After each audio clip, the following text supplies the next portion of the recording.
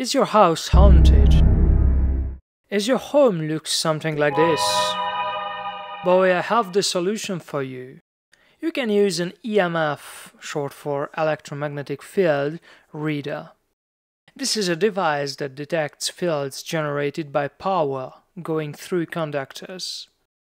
You can use one to detect live wires in your walls, but alternatively used for ghost hunting purposes.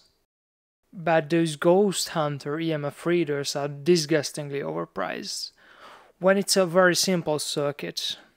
And it costs pennies for the companies to build such devices, and they sell it for fat profits. So let's get to the building of this instrument. The soul of the whole device is the detector circuit, which is basically a high-gain amplifier. Similar to an audio amplifier, you could even use this circuit as one, but for our use case, we'd like to specialize this to pick up noise, orphan electromagnetic signals from the air. I prepared the whole detector circuit onto this breadboard for you, to see that it's a very simple circuit. I'm using 4 BC182 and 182A BGT PNP transistors. If you don't want to improve this design, you can just hook up a 5V and a wire as an antenna, and you have your working EMF detector.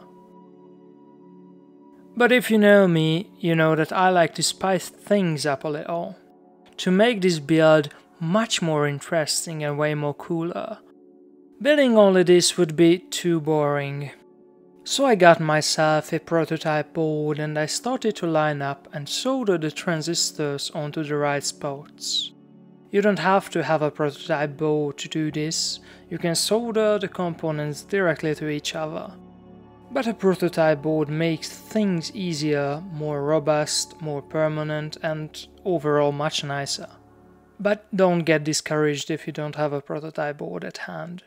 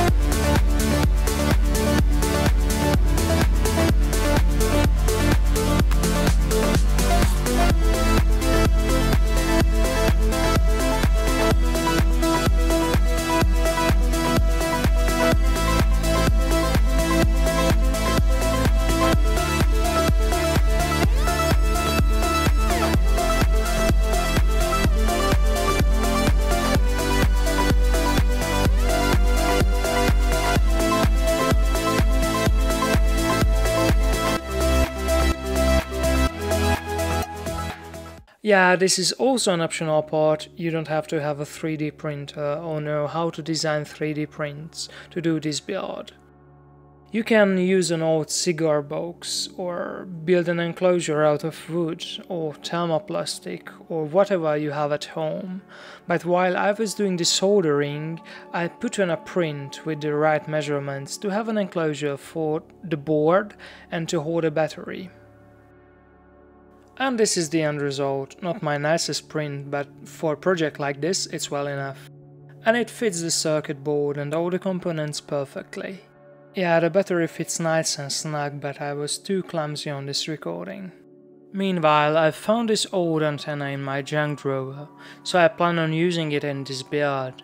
But if you don't have such a thing, I'll show you later in this video how you can create your own antenna. Here I finished soldering all the components to the main board and I created a connection point for the VU meter that will help to see how strong the EM field is around us. So, here is a small piece of prototype board and here is the VU meter that I have constructed, laid out on a breadboard. This is also a very simple analog circuit, basically a resistor ladder and the Schottky diodes on the other side directing the correct flow. After some minutes of soldering, and for the second attempt, I made a working VU meter with 4 LED diodes showing the power stages. The 4 resistor value I chose is 100 ohm for the least significant power value, a 220 ohm for the second step, a 1 kilo ohm for the third step, and a 10 kilo ohm for the most significant power value. Here I connected up this circuit to a potentiometer and a 9-volt battery. You can see how each one of the LEDs turn on as I increase the power and how they fade when I lessen the voltage. After this, I just had to connect the 2 circuits together and I fit it into the box. Here you can see me doing a test run for the whole contraption. The LEDs are powering on as I get the device closer and closer to this door. Behind this door is my electrical setup for my workstation, so that's the reason why it detects such a strong electromagnetic field. And this means that the device is working as planned. Hooray! The top is actually printing here. I had to reprint the whole thing because previously it was too small. So I'm currently waiting for the print and it's 51% ready. And for the top I wanted to put a control interface where I can set the device's sensitivity. I initially planned the detection circuitry for 5 to 5.5 volts, but I ended up going with the 9-volt battery instead. So we have a healthy amount of overdrive that we can control with this 10k ohm potentiometer. And also we have a power switch, this very cool tumbler switch. And this connector, so we can have an external antenna. So I can experiment with different types of antennas or even with a powered antenna.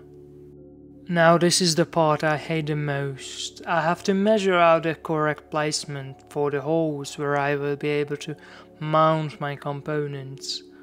I don't want to reprint this 4-hour piece, so I have only one try in every aspect. And now it's time to get the Dremel and start cutting. Hopefully it will all fit just right. And the first component was a success. It wasn't that hard after all. I was scared that this will conflict with the cross stabilization bar for the daughter board, but it didn't. Now I have to fit the tumbler switch, and what is harder, the antenna connector.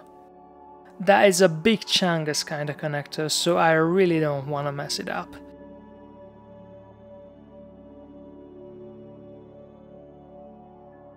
But in the end, it came out nearly perfectly. There is a slight misalignment, but it's okay, it's just a weekend project, nothing serious. I have already wired up everything here, sorry that I cannot show you the process, because my camera just died during the work and I just discovered it later. In addition to the previously mentioned control devices, I have wired up a red status LED above the potentiometer to see when the device is on or when it's off. I have soldered this wire to the terminals of the male plug, so this will be the antenna wire, and we will build an even better antenna on the end of this. So I printed this enclosure for the handheld antenna, where we will have a duplex coil setup and this old microphone antenna on the very top. If you don't want to do the extra work for such a fancy antenna or you don't have the resources, an antenna can be very simple. Let me show it to you. Find a very stiff wire just like this. You can find it anywhere in Home Depot or any construction store. You would want to make a couple of loops to maximize inductance and leave a long straight piece in the end, to have some length too, thus having a physical coverage in space.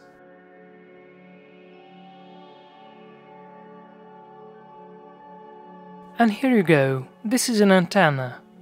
You'll just have to solder the shorter end of this to the base of your first transistor.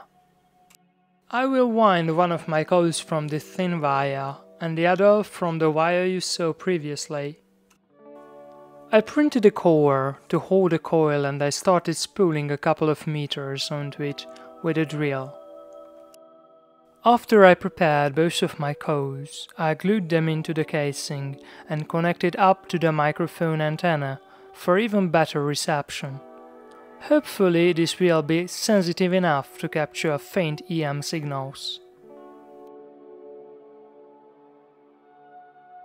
Here, I took my old laptop and a power outlet to demonstrate that the device detects electromagnetic fields. It's not as sensitive as I hoped it would be.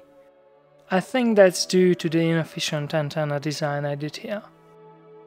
If this video does well, maybe I'll consider designing a more robust and more sensitive device. What do you think? Thank you for watching this video. I hope you enjoyed it, and if you did so, please leave a like and consider subscribing. Good ghost hunting. Francis signs off. Peace.